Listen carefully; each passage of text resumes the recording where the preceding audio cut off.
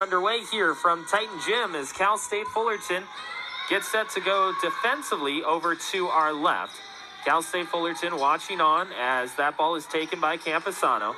Campisano, nearly a double-double average this season, and she connects on the first two of this ball. Neff grabs the rebound baseline. Needs to get it out of trouble, finds Carolyn Gill, who wants to dive to the basket. Turnaround jumper is blocked away by Campisano. And very quickly, Campisano with 2 points and a block. Neff gets that one nearly taken away. It's going to be a scrimmage for it, as it will be put up by Carolyn Gill and blocked away. It's a 2-on-1. Cal State Fullerton must convert it into points here, though, as that ball gets tipped away, and it's Campisano. She's got a 2-on-2.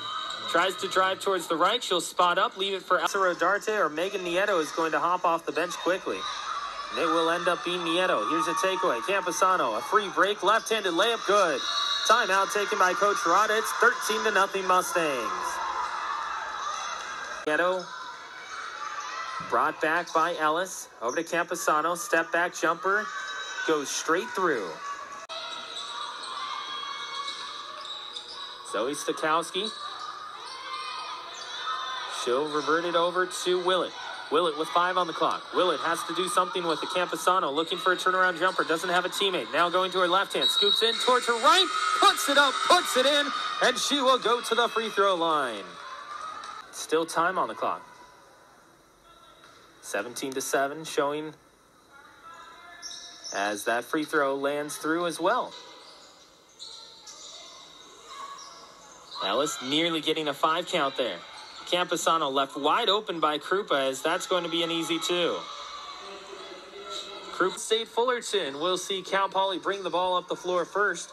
They're going to start things off with the 5 on the floor being Malia Holt, joined by Maddie Willett, Sierra Campisano, Kirsty Brown, and Abby Ellis. Campisano is going to start off the second half with a bucket to 60. Up by 2 is Cal Poly, trying to get an extra score to ice it here, and Campisano with a step-back J. That is huge to bring it back to 64-60. What really hurt here is this upcoming one. Immediately after the block by Holt, Campisano, that step-back jumper to bring it to 4. That is what hurt the most, and you